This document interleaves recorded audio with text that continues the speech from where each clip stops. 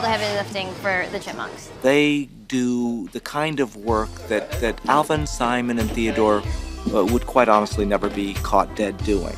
I wish there was a Stuffy me sometimes, and I could send my Stuffy out there, but unfortunately, I didn't get one of them. Hey, 42! Hey, 42! He's super Chipmunks. I'm just here for the ride, you know? You're like the Randy Moss Chipmunks! Come on, you want some of this? You want some of this? You want some of this? Let's go! Let's go! Come on! Let's go! Come on! Let's go! Whether it's piloting helicopters, whether it's helping out with the crews, whether it's moving lights, you name it. They do the camera, boom, makeup, hair, pretty much anything you can think of, the Stuffies are on it. Find your leg. No, you look fat that way. Yeah, find your leg. There you go. Find the key light. That's good. No, I need another. No, it feels forced. There we go.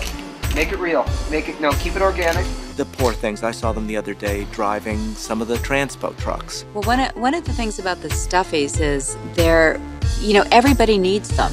Everybody needs them. Sometimes the crew needs them to get under places that they can't get under, so they're constantly getting under small tables. Lighting is the same. They're very agile, so they climb up fast and they, will adjust the lighting.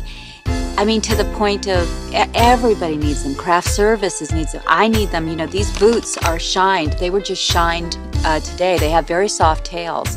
And they don't complain. I said, Simon, can you just give them a little shine? And Simon just takes his tail, and no job is too small or too big for them. And I have to say they've been fantastic, and they know how invaluable they are, and they know that the movie's going to be over soon, and so they've really given 200%. They've been phenomenal, and really don't get the credit that they deserve.